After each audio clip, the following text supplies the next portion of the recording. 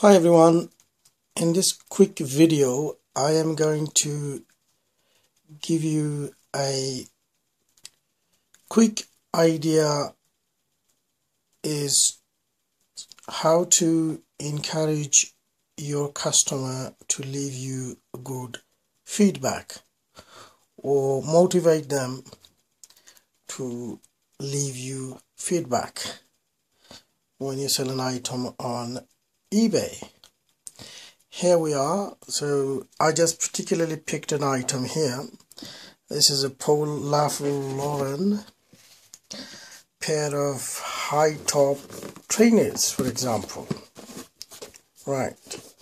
So how do we encourage when you sell this pair so the customer would leave you feedback if they're happy with their purchase, and how do we go about doing this? So what we have to do first of all is, you're going to do all of your packaging. So we got a box. Either you can put the box in a gray mailing bag, or you can wrap this box using black or white cleaning films, cleaning parcel films, just like your normal cleaning film.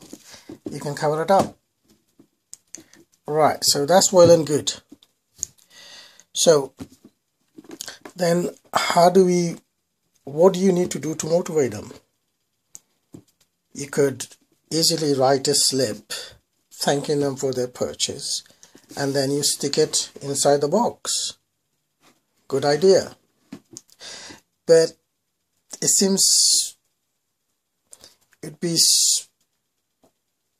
I'm not sure what they're going to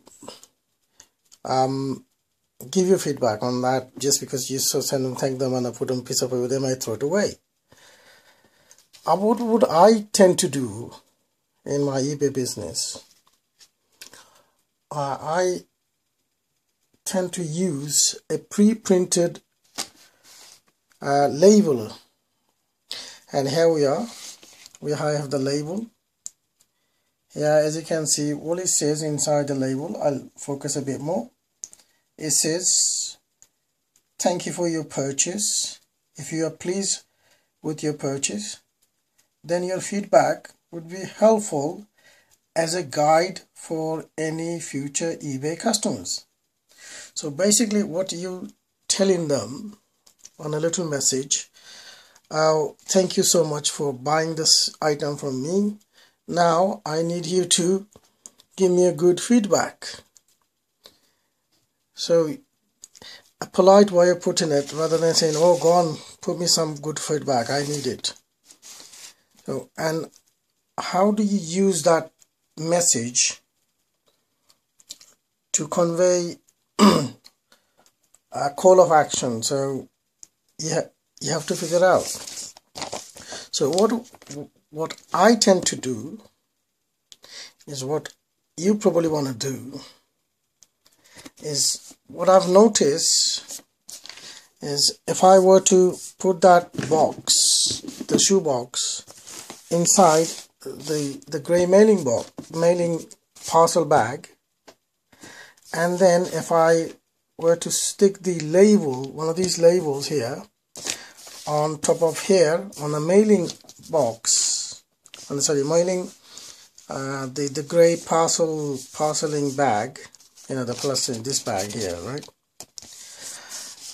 What would happen is, when the buyer gets the item, obviously they're going to take this grey mailing bag out of, they will tear it out. So the chance of your nice lovely shiny sticker would go to the dustbin with your mailing bag,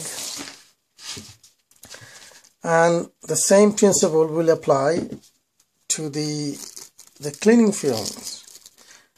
that will also, if you stick it on top of that, that will also go in the dustbin, throw it away, or trash bin. They will just trash it. So you, in turn, what you've done, you've lost your message, the point you're trying to put across. If you were to put it on that box, for example, in that black box, the shoe box, and also the same thing will happen, they will throw the box away. So your message goes with your box. So how do we get the message across to the buyer customer to give us a good feedback? So what we do, what you should do, or I tend to do, is I often will place a sticker if I'm selling a shoe, and I will make sure stick that label somewhere around on the tip of the shoe or side of the shoe, for example, or any other item. I always like to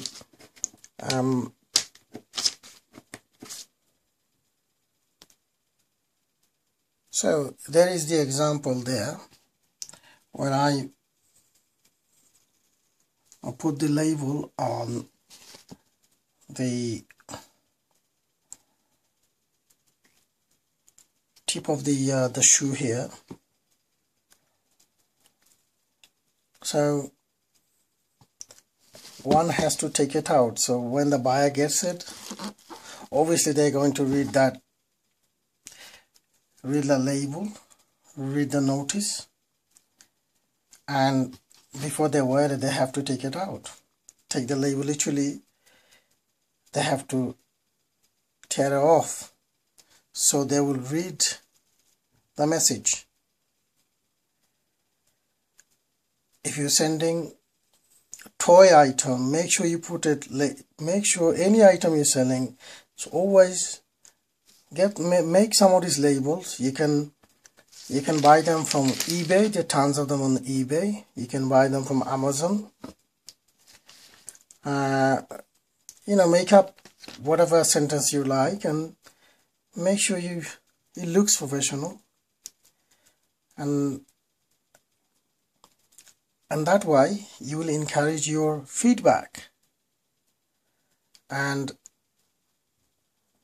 the buyer will be pleased, you will be pleased.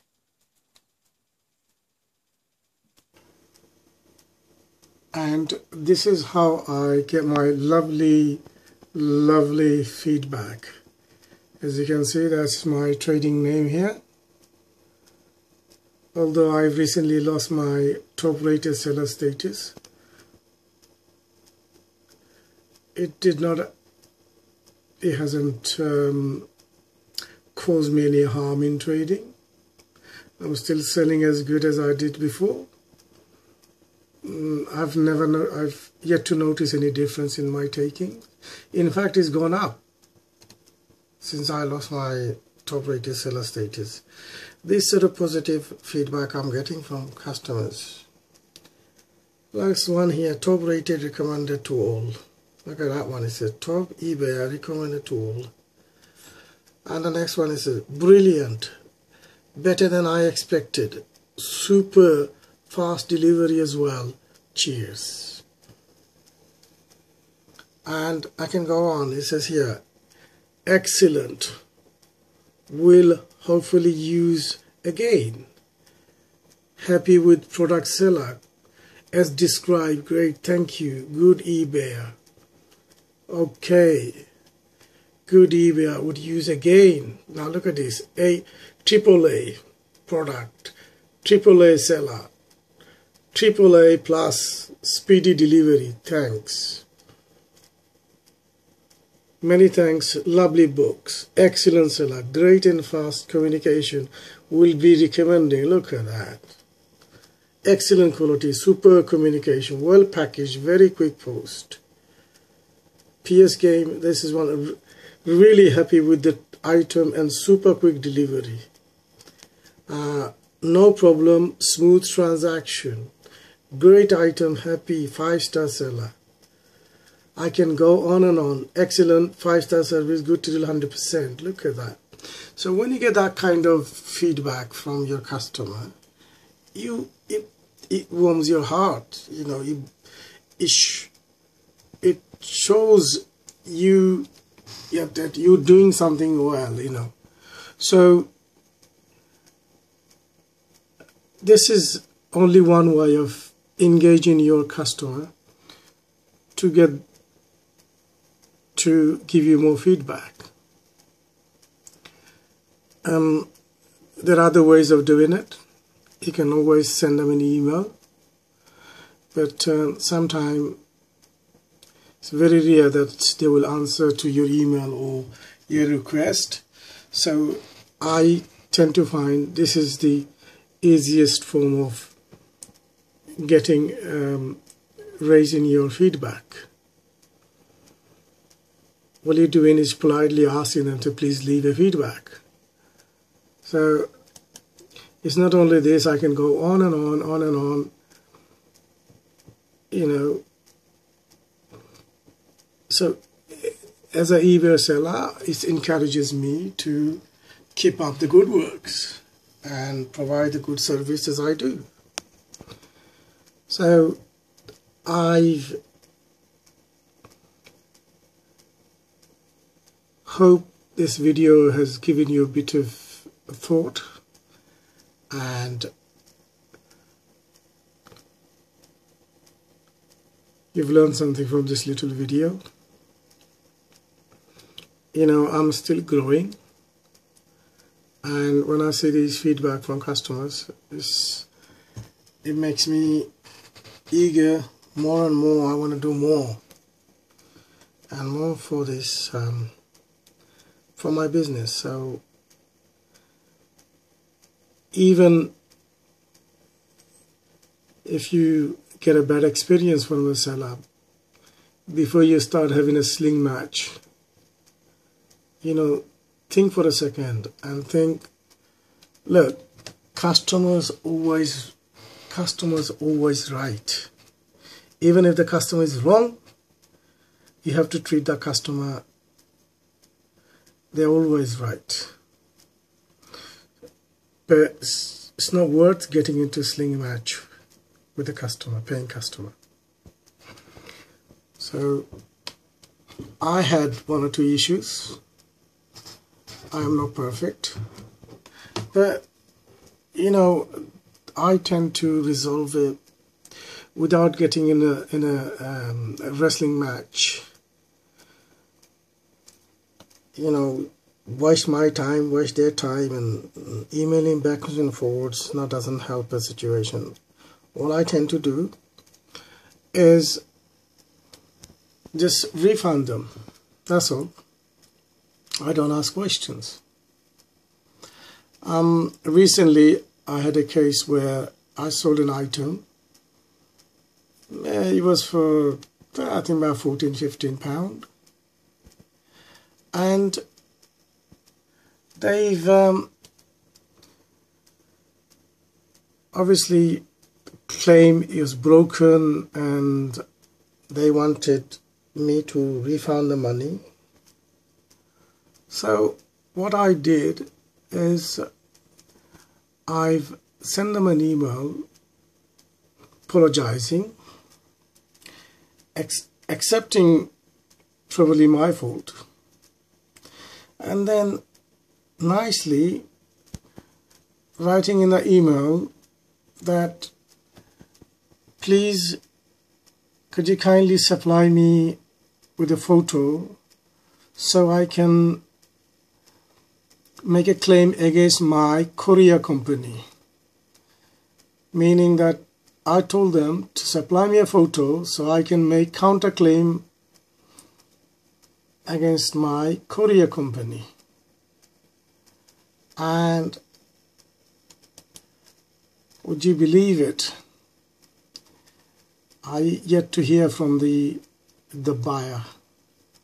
So simple wording like, so you're not disbelieving the situation, or you not be diswilling that person, all you're saying is, please provide me with photographic evidence that the item is broken so I can make a claim against the courier company. You know, whether that be your local company or your post office or whatever, you want to make a claim, so you want a photographic evidence from the buyer.